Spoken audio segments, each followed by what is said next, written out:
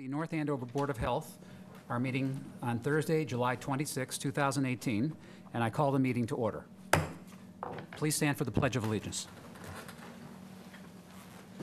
I pledge allegiance to the flag of the United States of America and to the republic for which it stands, one nation, under God, indivisible, with liberty and justice for all.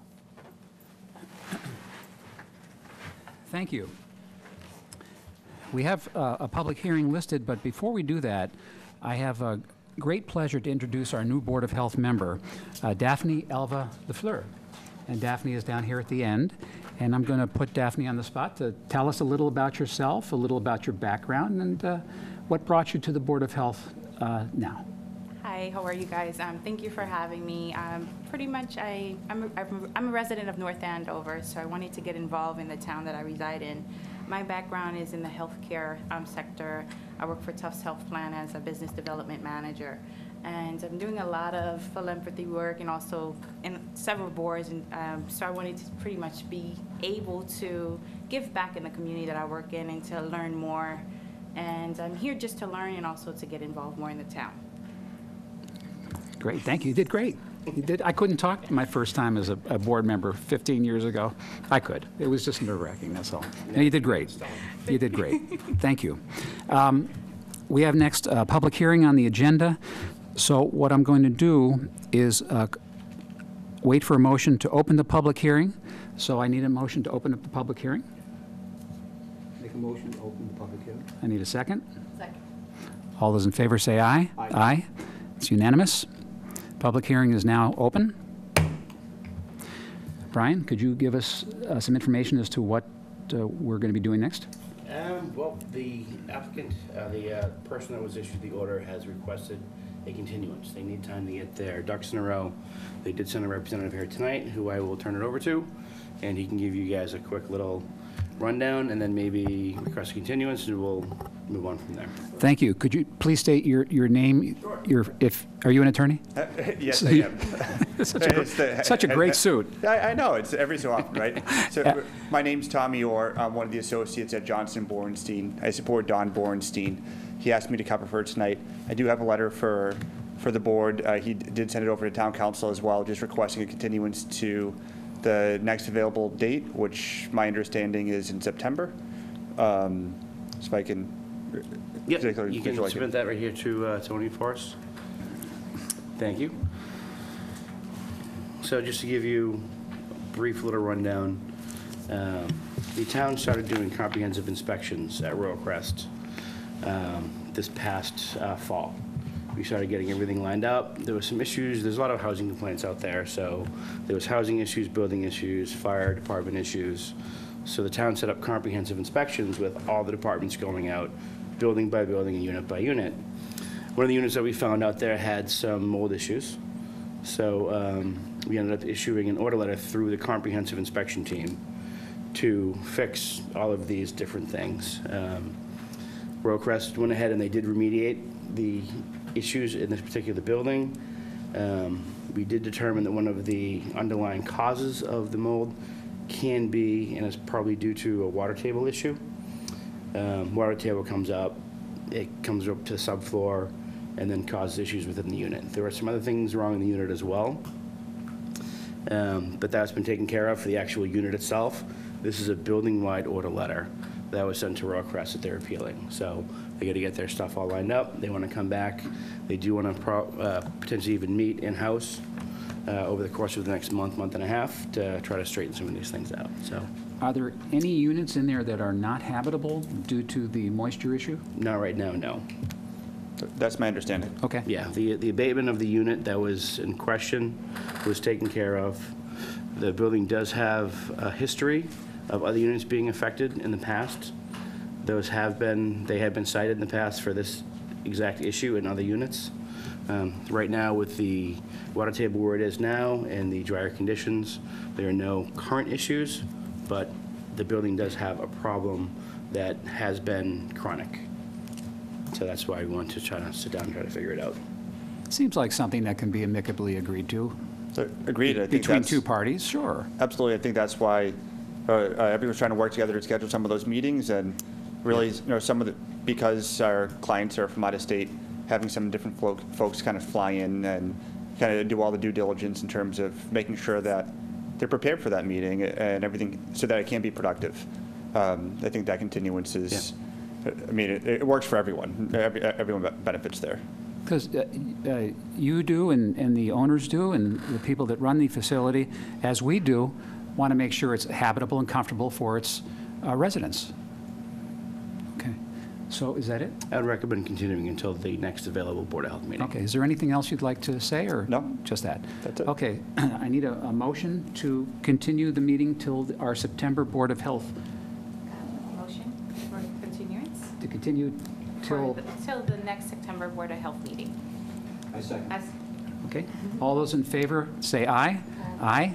Motion is passed unanimous. Thanks for Thank you your very time. much for Have a nice coming night. tonight. Thank you very, Appreciate very it. much. So now what we're going to do is close the public hearing because that issue has gone before us and is passed. So I need a motion to close the public hearing. Motion to close the public hearing. I need a second. I second that motion to close the public hearing. All those in favor say aye. Aye. It's unanimous. Public hearing is now closed. Okay. Approval of the minutes. Joe? They've been critiqued, look good, ready to sign. Okay. Need a motion for approval of the minutes? Motion for approval of minutes. Second? Okay. All those in favor say aye. Aye. Aye, it's unanimous. Motion is passed. Okay.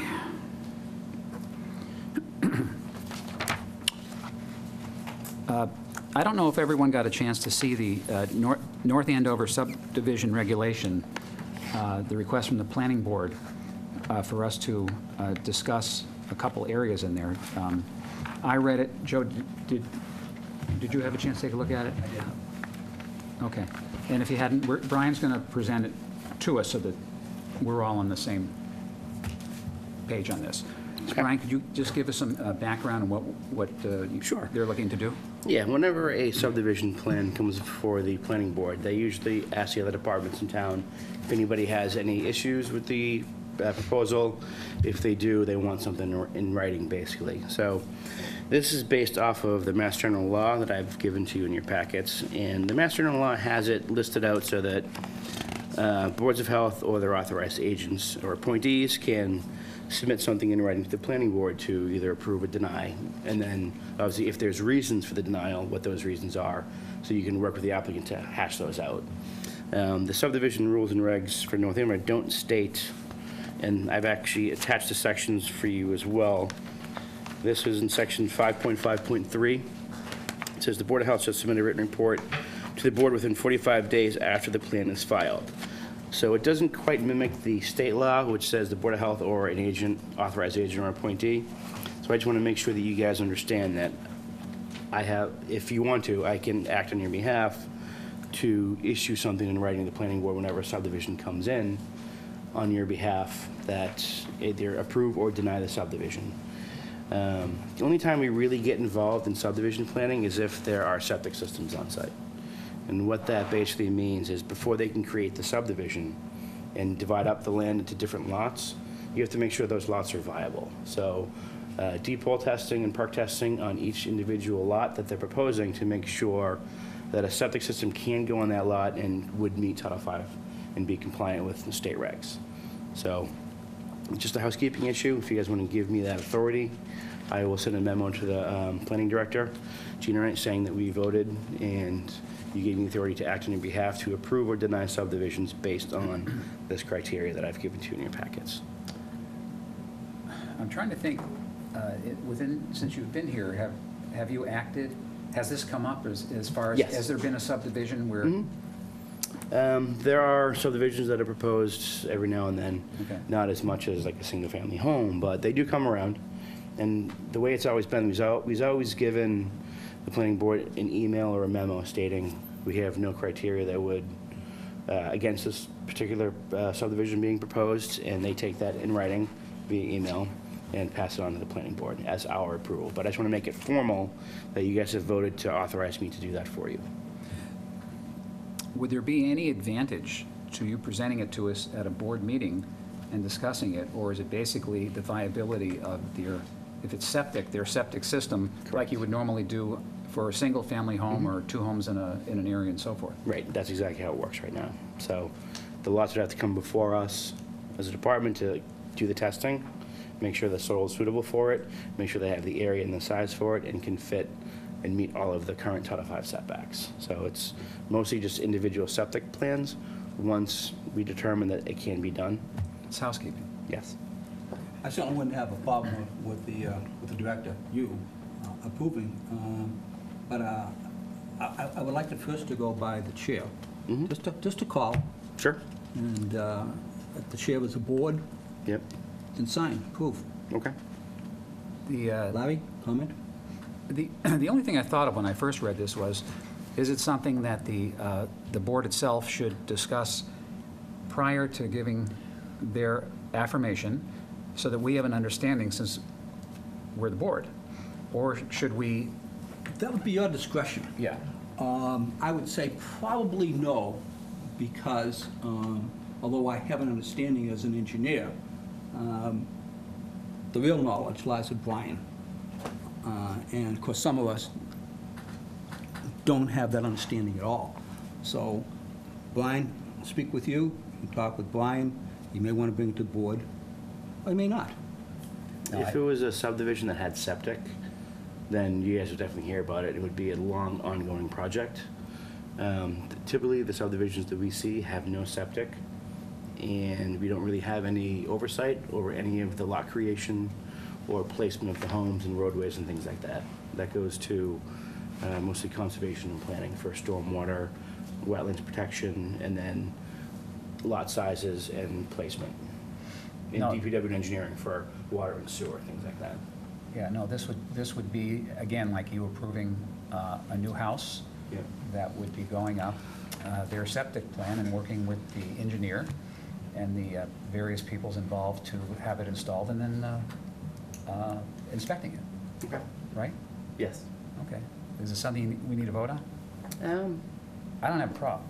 Just a discussion, or you can vote on it if you choose to. It's not really something that we have to vote on, but if you vote on it, I can send a memo to the planning director. I would probably vote this way. It's, Okay. you know, giving you the okay to do that. Okay. Anyone else have any thought on it, Michelle or Daphne? No, but I agree. I think we should vote on it. Okay, just to make it, since they keep mentioning the Board of Health, Board of Health, Board of Health. Right, yeah. We probably should just make it a formal declaration, that's all. That would be my recommendation as well. So, Joe, any more discussion? No, but I can make the motion. Okay. Okay. Make a motion to approve for new subdivisions, the septic system compliancy with state regulations, given Brian the authority to do that as the Director of the Department of Health, with input from the chair. Okay. Second? Any discussion, further discussion on it? I would just say that if it does happen, maybe it should just be in the monthly report. That way there's a nice continuation of Good idea, I like that. documentation throughout the year. Okay, great. Yeah, I don't think we need to amend that motion, because the motion's separate then. Right. Just No, that put- was Just a add it to the comment. reports. Okay. No, that's fine. No, that's a good idea. That's a good idea. We do need to know. Joe, anything else? No? Okay. Then I'll call a vote. All those in favor with Joe's motion? Aye. Aye. It's unanimous, aye. Motion passed. Thank you. Okay. Well, I'm going to save my talk on emphysema for last in case we have another, if Frank's here, because I wanted to tie into what Frank did. I'm going to give a little talk on emphysema and its relationship to tobacco, but I'm going to, if Frank's able to make it, then I want to tie it into what Frank went over with addiction, tobacco, and vaping, and so forth. I think it'd be a nice tie-in. So I'm going to save that till last. So why don't we go to new business then? And anything, you want to do the reports, or you want to save that for another area? I'm okay with doing the reports now, if that's what you guys want. Actually, it's really not new business. So is there any new business anybody would like to present? No? Okay. Old business? Boy, this meeting's flying. It is. Okay, correspondence and newsletters. Brian? Correspondence and newsletters? Well, you can, so under old business then, you do the operational reports. How's that sound? Sure. I knew it was going to fit in there somewhere. Yeah, it was actually a pretty quick month with the holiday and everything, kind of squished in there. Did your typical meetings. We do have an issue with the state right now with one of our regional host agencies. So some of the stuff that I have in here is the 3B Coalition HNCC meetings. So the state is withdrawing their funding from our host agency because of issues that they have with the host agency. We have a quasi-governmental agency based out of Lawrence called the International Institute of Greater Lawrence. And it's an educational facility, and they also do other grant-funded work that has been housing the entire region, Region 3, which is all of Northeast Massachusetts, for the past 15 years. But they're running into some financial trouble, so the state has questions and is skeptical about their viability moving forward. So they were supposed to get a contract in June 30th for their 1 year, and the state is reneging on that. So we're looking for a new host agency to house all of the funds for the entire Region 3 public health coalitions, health and medical coordinating coalitions, and things like that. So wow. It's a lot going on at the state level and with the funding piece of it right now that we've been trying to work out and trying to figure out for several weeks now. But the state decided as of 3 days ago to not issue them a contract. At first they were thinking about doing a 6-month contract and asked IIGL to get them all sorts of documentation, business planning, financial planning, things like that, and they didn't get the right information to them in time, or didn't have the correct information they were looking for, or didn't meet their quality standards. So the host agency that's been housing regional funding for the past 15 years is not getting the next contract, and they're gonna be looking for a new one as of like today. Oh, boy. So, hiccup at the state level and all that stuff, but it's been very fun. So conference calls and meetings and everything. Does that impact your ability to get the funds? For now, they anticipate they will be back up and running with a new host agent by September 1st. So there are some regional positions that are paid for through this funding that comes from the federal government to the state and then to local public health and medical coalitions. So some of our regional staff are on hiatus for a little while, which is unfortunate, and the state doesn't like to put people in those positions, but they were really concerned about the long-term viability of this organization. So Oh, boy. that's been going on. Oh, that's a mess. And then typical inspections, some housing inspections, some trash complaints, camps, Bathing Beach, we did that inspection this past month, working on the trash trucks with the police, some septic and some abandoned properties, and then your typical building permit applications, food inspection reports until the 5 reports coming in on a obviously regular basis.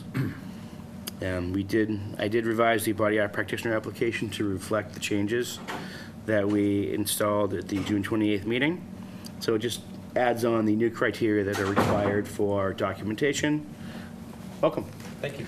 And new criteria for semi-permanent makeup, permanent makeup, microblading, things like that are now included in the application for practitioners, so they can check off what procedures they're doing and supply the documentation for training in those different fields.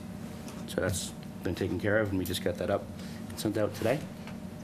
Very good. Yes. That was huge. Yeah, definitely. Wow. Thanks to Joe for working with you to help you out on that. Yes, He absolutely. did most of the work, not me. Credit goes to him and He his pushed staff. me, he pushed me. Before you continue, I have a question for you. The mosquito control, I see Yes. at Stevens Estate. Okay. I haven't seen any reports come out on I don't need weekly reports, but the board hasn't seen, any of us Okay. seen. What's going on with, Mosquito control? yeah, Numbers are actually down this year. which is a really good thing. There's been only one, as far as I know, one positive mosquito in Massachusetts so far that tested for West Nile. Granted, it's before the peak of the season, and the numbers are down because of how hot it's been and how dry it's been up until this past week. So I'm sure the numbers are going to go back up, and then they'll start collecting more, and it's getting into that late season where the virus tends to become more active. So we're looking for an increase in numbers and potential hits coming up within the next month. But as of now, it's been really low. Stevens State did reach out and wanted to talk about potentially spraying their property. So I met with mosquito control on site, Bill Mahaffey, and I met with Stephen Foster up at the Stevens Estate, took a look around, and they did end up going out and sprayed. I believe, they might be spraying tonight, actually. Yeah. So, yeah, they're having some problems with their night functions over there. Yeah. The staff and the people were getting eaten, so. Oh, Been reading about mosquitoes, associated diseases and so forth. And I was surprised that they have a preference for people that have type O blood. Now, Frank's the doctor, he may say that there isn't a type O blood, it's false news. But nevertheless, I read that in several different articles, and I was very surprised to find that out. Maybe it's false news, I don't know. I have not heard that before. come on, Frank. Plead ignorance. Didn't know that. I know that whenever I'm out, like around dusk with my wife, they go after her and not me, but I don't think she's a type A. I mean, a type O. I think she's a type B. Okay, thanks, Joe. So when you, since it's so low, will you be sending out the reports when the mosquito population later on in August or mid-August and so forth? So I don't get weekly reports from them. I have to call and check in. Oh, you do? If there's a hit, they call me right away. But they don't send me numbers. I usually just kind of keep in contact with them, see what's going on. Okay, But yeah, as of right now, the numbers have been about 25% down this year, okay. at least for us. All right. I don't know about every other town, but yeah, so far so good. On the trash trucks under inspections, was that 2 trash trucks that were stopped for not having proper permits or what? No, I made 2 visits to TBI Oh, okay, fine. All right. because of permitting questions and issues. Because they hadn't submitted their permit applications yet, and they thought they did. So I met with him on 2 separate occasions to make sure that it got in. We okay? Yes. Good, good. Okay, please continue. Okay. And then general administration, customer service, things like that, septic approvals and denials, and there's the order letter for Building 7. And then I started looking at body art issues, not issues, but more research for establishments themselves to see what other towns do for criteria for the actual physical facilities, to see if they're different from ours. So the future revision down the road, if there's anything that I see that I think works better, we can incorporate those additional best practices into our own regs. Have we had any more trucks stopped, enforcement stops since Not- last month's Since meeting? last meeting, I think there have been 3 or 4 that have been pulled over so Really? far. Yeah. Okay. And then a couple, actually the police, Officer Wilson did me a favor and stopped by Charles George Trucking, which is off of Holt Road as well, because they're one of the companies that hadn't been permitted yet. So he made a special visit and stopped in at the office and said, hey, just to let you know, you guys aren't permitted. We're talking to the Board of Health, we're gonna start pulling people over. You may want to apply Good. for your permit application. Thank you, officer. They Yep. pretty much give them a pass the first stop, they, Sometimes Fine. they do. If they're a newer company or they hadn't been in town before, then yes. But some of these companies have been around for a while, no. And we've reached out, and that's why I stopped by Holt Road TBI twice. It was Jeff Thompson came in here, talked to the board, and went and talked to him to make sure that he can get his company done. And then Charles George as well. Good. Caroline? So I'm kind of slowing down camps, which is good. I was spending a lot of time on one particular camp that was new to the area, hadn't ever run a camp in Massachusetts yet that had to be officially regulated or go through the regulations. So I was spending a lot of time with them, and then last minute they actually canceled because they weren't really well prepared. They didn't have the staffing in place that kind of followed the regulations, and so so I have one other inspection that got postponed till Monday, and then I'll be done with camps, which is good. So just kind of managing calls, emails with them, immunizations, nothing really new other than establishing the flu clinic dates for the senior center and senior housing. They have put out a quarterly newsletter which goes out in August, so they were looking for dates for September, October, so I actually was already kind of working on those, so just finalizing those and trying to coordinate with the schools and trying to set up my, you know, what everything's gonna kind of look like. Blood pressure clinics continue at the senior center every other week, and then throughout the senior housing, I have various walk-ins, a few home visits. What else? We had the blood drive, which was successful for the first one being at the senior center, and then our plan is to run it in the fall, and then again in the, I think it's February or March. What else? Have we had, excuse me, have we had any issues with camps as far as violations? I mean, nothing's come before us for a long time, but No, so there's a few, they've actually, with the new regulations coming out, they've actually really, all the camps that are running have been really good about keeping up with and trying to keep up to the regulations. There is one camp that kind of runs from out of state, and they, you know, expressed their difficulty with Massachusetts. They said every state we run in, Massachusetts is the most difficult state, and, you know, but they have actually, you know, kind of slowly caught up with what has been needed of them.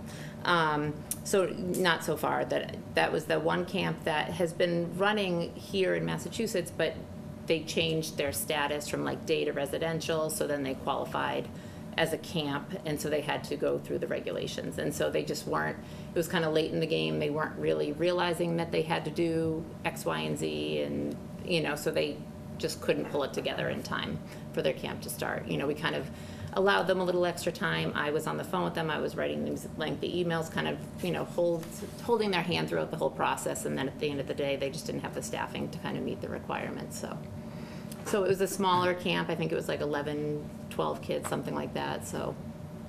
things have really improved.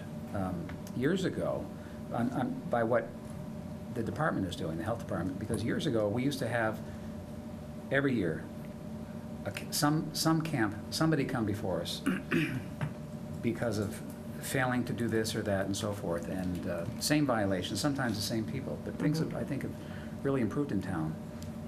So nice job on that, because we haven't had people before us for a long time. I think a lot of the same camps have been running, and so, you know, at least last year when I started, a couple of them came and they were so prepared. They had everything in place. They knew what, you know, was expected of them, and I think that is helpful if they've been, you know, continuing to run every year. Some of the newer camps, I think it's a lot to take on, so it becomes a little bit of an issue, and we'll help them through it however we can, you know. So there were a couple of new camps that came, you know, a little bit more organized and prepared, and they ran, and they did a great job, so just Great. kind of. Great. Communicable diseases has been really slow, and just kind of wrapping up flu season. All the expired flu vaccines got shipped out, and kind of finalizing the fall flu vaccine orders, so that's pretty much it. Thank you. Clinic setup That's in right. the fall. Calvin, Inventory. for some people, certainly older people like me, my records of shots leaves much to be desired in my life. And can you quickly go over the shots that people should be getting in the frequency, flu, pneumonia, shingles, and so forth? Sure. So flu is every year. Pneumonia vaccine, it kind of varies. So if you're younger than 65 and you, say, have a chronic medical condition, you are a smoker, you should be getting one of the pneumonia vaccines. There's 2 different ones out there. And then once you turn 65, you are eligible to get the Prevnar 13. And then you should be getting the Pneumovax 23 a year later, and then you should be good for life, is what I understand, is that once you're 65 and you've had both vaccines, and someone can correct me on this if it's wrong, but some people are under the idea, oh, I get it every 5 years, and that's when I get my booster. But my understanding is that once you've turned 65 and you've had both of the pneumonia vaccines, then you are good for life with your pneumonia vaccines. And what if you don't know if you've had both these vaccines? So that's I the mean, there thing. are some people like me Right. that don't know. Right, so so for me, sometimes with residents, I kind of do a little investigation for them. I check the Massachusetts immunization system online. I'll see if they're registered, because a lot of times if you give a vaccine, you should be logging it into that system. So that way, wherever they go, someone can kind of track, okay, they already had the flu vaccine, or, oh, they already had shingles.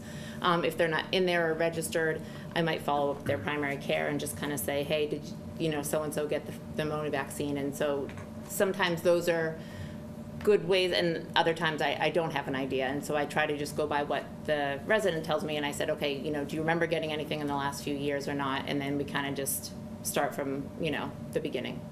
Well, suppose you get it twice and all you have to get it is once. Are there any side effects of getting the same shot? Spontaneous second time? combustion. Spontaneous combustion? I've seen that. Thank you, Frank. You can leave any time, by If the Joe way. just poof, then you know that he's got too much. Not that I've seen in the literature, so that people have gotten, I mean, just like I said, so if you have a chronic condition and you've already taken the pneumonia vaccine before you were 65 and you're getting it again 5 years later, and then again, once you turn 65, then, from what I've seen in the literature, I haven't seen any contraindications to getting it more than once. You might get a sore arm. That's about it. Probably wouldn't combust. I think you're too moist. Yeah. Let us know if you get it twice. We'll watch you for side This is effects. part of the conversation, by the way. What about shingles? Shingles is, they have a new vaccine out there that is for 50 and older, as opposed to the older vaccine that was 60 and older. So now the shingles vaccine, if you're 50 and older, you are eligible to get that. It's a 2-dose series. So, and then once you get the 2-dose series, you are good for life. Thank you. You're welcome. Thank you. You're welcome. Frank sent out a really good article. I'm sure all of you read it. I did, on new information on tick-borne illnesses. And I didn't print it. I'm not, it's something I'm prepared to go over too much, but I thought it was a great article. There was new information. For anybody who wants to know where it came from, it was in today's New England Journal of Medicine. I get the email version a day early, or a couple days early. Very nice. Yeah, it was a couple, 2 days ago. Yeah, I agree, it was fantastic. Scary. it is scary. It is scary. So, thank you for that. And rather than scare the public, we will talk about this at a later Yeah. date. It was a great article, and the people should be aware of new information that we can help provide, because ticks, it's in the article, it's growing exponentially now. Yes. The bacterial infections that ticks cause, and now viral too. So again, I don't have the article in front of me, so I can't quote. Parasites, viral, and bacterial? Yep. Yeah, I mean, I think that the gist of it is that there's lots of new avenues for research. They're going to target the salivary proteins to actually give you a vaccine against the vector than the actual virus. There's too many things that these things transmit. So if they can kind of like inactivate the saliva as they're feeding, then I think that's the idea. It's not quite ready for prime time. So the last line in the article was you still need to cover up, use DEET sprays, and make sure you do tick checks after you've been in places where ticks are. So it doesn't really change it, but it does bring up a little bit of things about like where the research is going. I didn't know those things, and so I thought I'd share them with you all. I was actually going to ask you, is it I'm not sure, but is that how like Frontline works on pets? No, I don't know how Frontline works. So That's what I thought I was. If it's going to go into your body and not attack the tick, but keep the tick from biting you or not being able to. right, like making it unpleasant for the tick to bite Right. you, I guess. I thought Frontline or Advantage or Advantex Frontline. Yeah. Because you put those on your dog's neck and it soaks into their fur and their skin. That's what I thought of. Yeah. Frontline for people.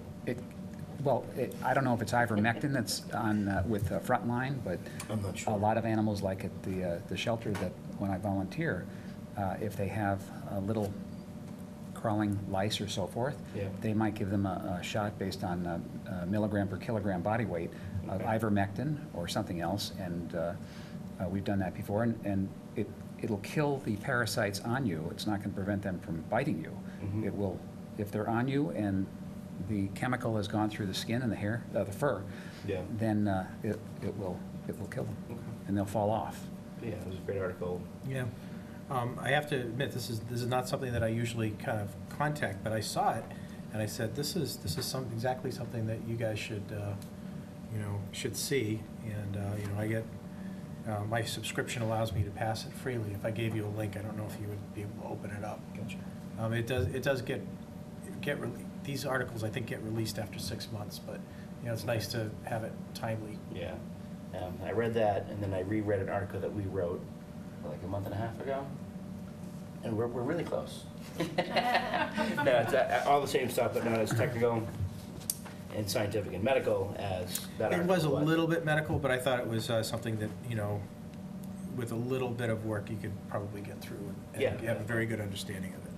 I had actually had that article put in the folders last meeting. Oh, yeah. I don't know if you guys saw it at all. It was on ticks and Lyme disease. Yep. I think I do remember seeing Yeah. that. I reread that, and I was like, oh, yeah, we were actually spot on. I guess maybe we can even think about getting that out again on social media, just to keep it fresh in people's minds, after reading the stuff about Powassan and everything. More tick diseases. I mean, when you reintroduce something, repetition is good for information and knowledge. Yep. So when you keep reintroducing it more, and if people weren't on the social media site and they see it, they never read it before, they may have a tendency to read it. Yeah. And to them, it's something brand new. Yeah. So repetition is good as far as information and knowledge. Right. Nothing wrong with it.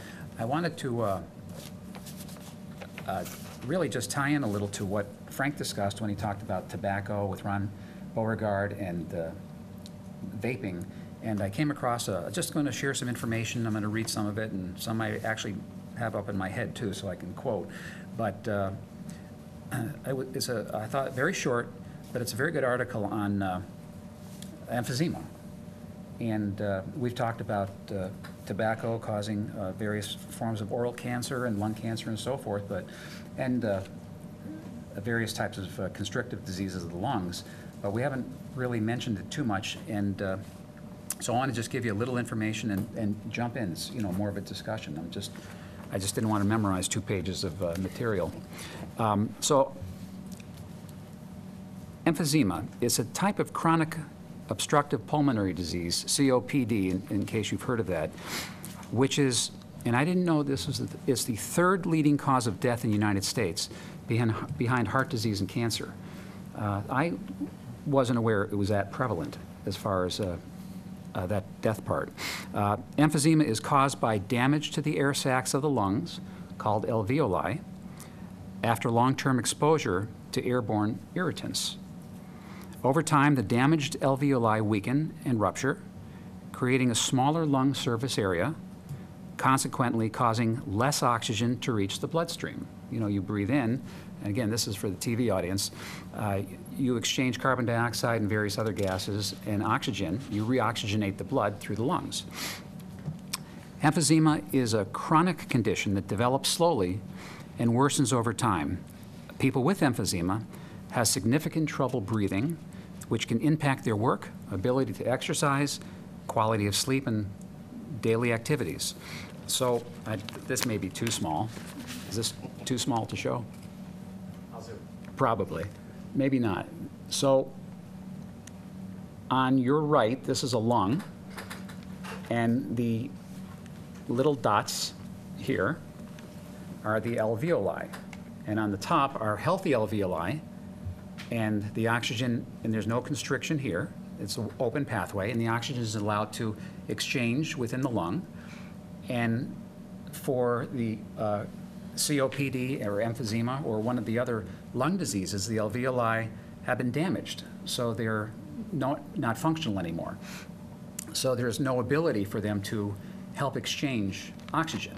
So I just wanted to show that, if you can see it, what it looks like, that's all. smoking is the leading cause.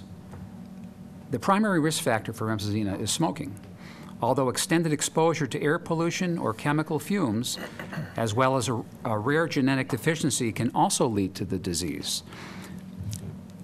85% of all people with emphysema are current smokers or have smoked in the past, and I find that startling. The risk of developing emphysema increases with the number of years smoking and, of course, the amount of tobacco smoked. While cigarette smokers are at the highest risk, pipe and cigar smokers also have elevated risk of the disease, and people who don't smoke but live with somebody who does are still at a risk for having various types of lung damage. And it's not just emphysema. There's other types of damage. You could, asthma can be caused an irritant. Smoke's an irritant. Smoking is an irritant. The symptoms of emphysema occur gradually and often go unnoticed for many years. Because of the damage to the lung tissue, persons with developing emphysema require more effort to breathe. So that is a sign for somebody out there listening. As a result, they tire sooner. So you could mistake it for something else if you're exercising, having a difficult time breathing, could be asthma and so forth, but it should give you the idea that maybe you should see a doctor and be checked out. This leads to shortness of breath with even minor exertion. People with emphysema also experience chronic cough, chest tightness, and wheezing. For long-term smokers, symptoms usually become noticeable between ages 45 and 60 years. So when you go to your doctor, they'll take a very detailed history as to when it occurred, how often it happens, and what symptoms you're having. The doctors can also perform pulmonary function tests. And these type of tests, they measure how well your lungs expand. They can check for inflammatory areas there, the airflow, transfer of gases like oxygen in and out of the bloodstream. So, and they can also do chest x-rays as part of their diagnostics, CAT scans. They can even a biopsy if needed. So there are many ways to detect what's going on. There is no cure to reverse the damage to lung tissue. So once the damage is done, it's done. That leads to emphysema. The primary goal of treatment is to slow the progression. And that's the important part. Relieve the symptoms and prevent complications of the disease. The most critical intervention for the treatment of emphysema is smoking cessation. So if somebody has the willpower or needs help through therapy or any other means to stop smoking and they're at risk in this area, this is the #1 way to reduce your side effects of this of emphysema or the symptoms of it, is just to stop smoking. Medications are used to improve the symptoms of emphysema and to treat complications of infections. Bronchodilators are inhalers that relieve shortness of breath and breathing problems by opening up the constricted airways. So asthmatics, another condition of bronchospasms within the lung, emphysema, anything that causes constriction. The idea of bronchial dilators is to relax the tissue to allow more air to flow and more oxygenation. Antibiotics are given if the patient has an experience of a bacterial infection, such as pneumonia or acute bronchitis. Complications and prognosis. The prognosis for those with emphysema depends upon the severity of the disease. There's various levels of emphysema, various stages. The symptoms and the presence of complications. Having emphysema can lead to complications of the lung and the heart. High blood pressure, enlargement of the heart, and potentially heart failure can result from the constant strain on the heart caused by the reduced oxygen. Okay? People with COPD, COPD are also at increased risk for infections during the cold and flu season. Lastly, difficulties in adjusting to the changes in health and lifestyle can lead to depression. So if you can't function, you're having a difficult time breathing and there's no corrective measures, you're sick and you need help, and it can lead to certain types of depression too. So I just wanted to bring that out, talking about emphysema.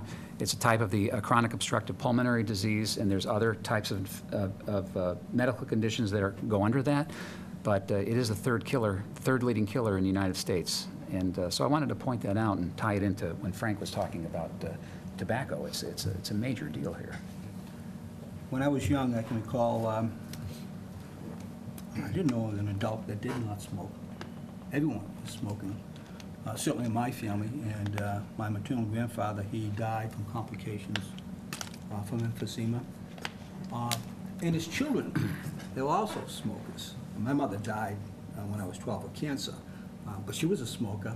And her brother died of emphysema. And it continues. If someone smokes in the family, there does seem to be a correlation and a better chance that the children are going to smoke.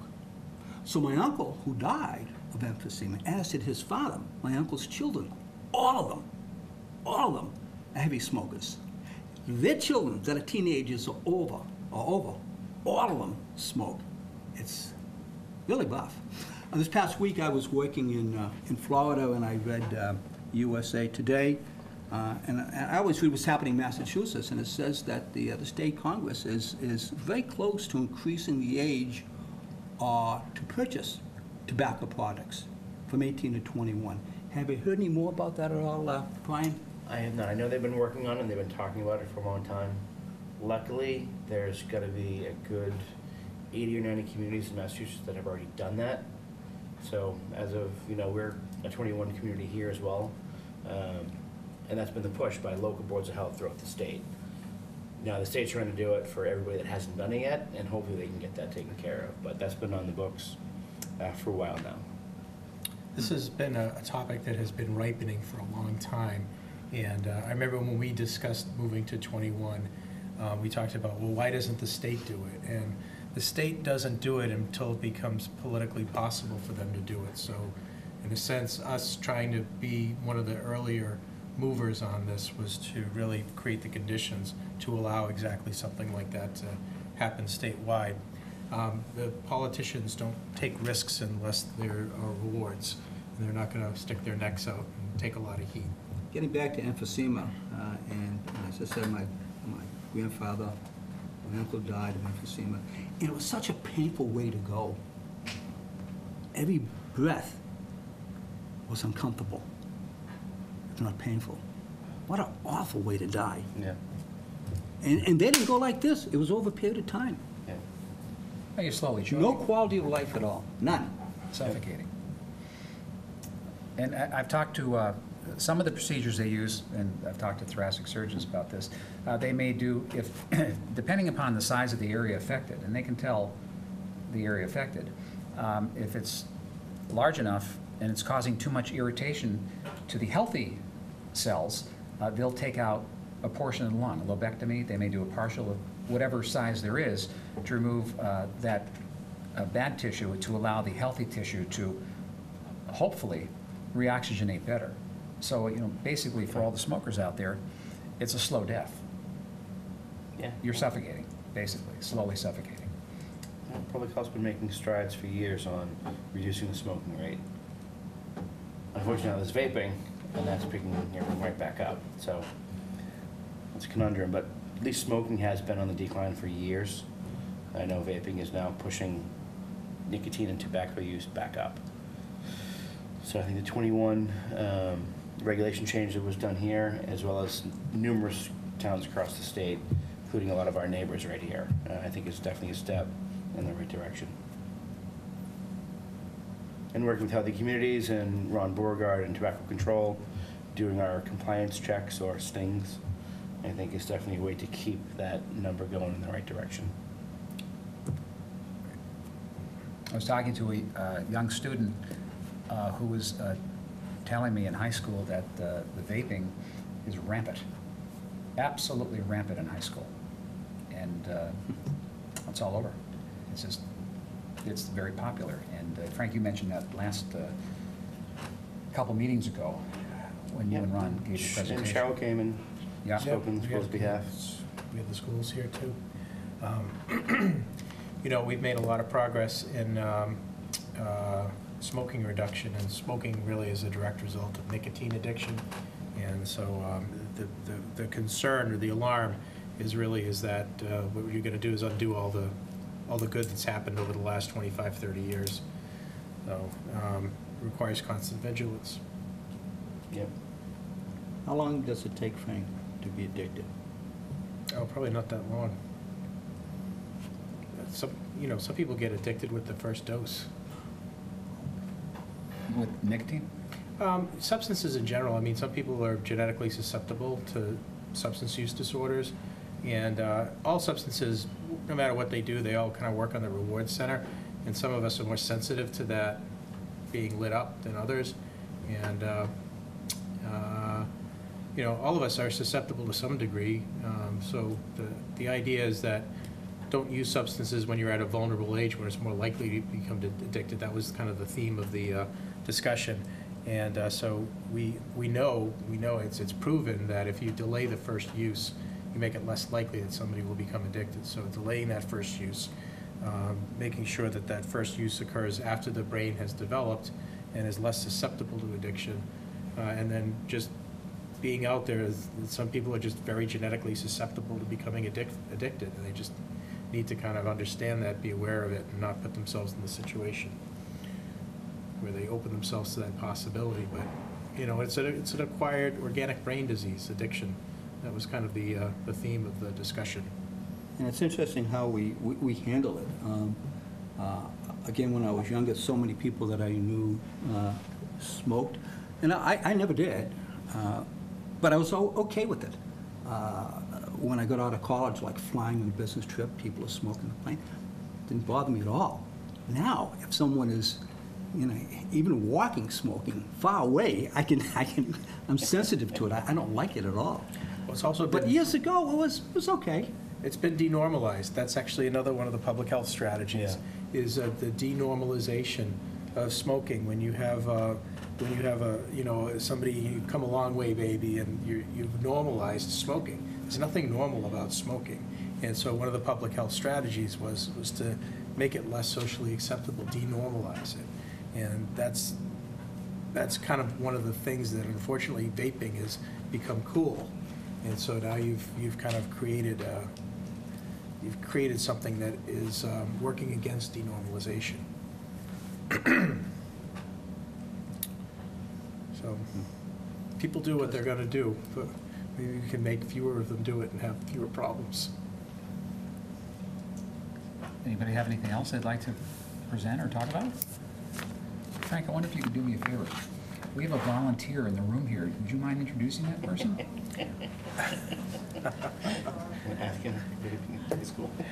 We always introduce people that volunteer. Yes, we do. We do. We always do. So we're very fortunate this summer to have, well, first let me say the scope of the problem. The scope of the problem is that there's a lot of work to be done in the health department. Yes. And I happen to have a nose to recognize when there are solutions to problems. And so the solution to a lot of the work that needed to be done was to have a volunteer. But the problem is we've had a problem keeping volunteers. So I knew that we would have a short-term opportunity to have a volunteer with somebody who had a lot of time on his hands. And so we invited Dan, who's at the far corner of the table, who happens to be my youngest and also eldest son, and in need of being kept out of trouble. He's been working with Tony and the health department to make sure that a lot of the things that have been less prioritized just because there's no time to do them are actually getting done. And so we hope that Dan is adding and that he's not being the typical summer damage that sometimes high school students can be. Wonderful. So the report I'm getting is that he's not summer damage. He might actually be summer help. So He's absolutely. But anyway, Absolutely. Dan McMillan, take a big bow. All right. Hey, thanks, Dan. That's all I have to present. If no one has anything else, do I hear a motion to adjourn? I make a motion to adjourn. Do I have a second? All those in favor to adjourn, say aye. Aye. Aye. It's unanimous. This meeting is now adjourned.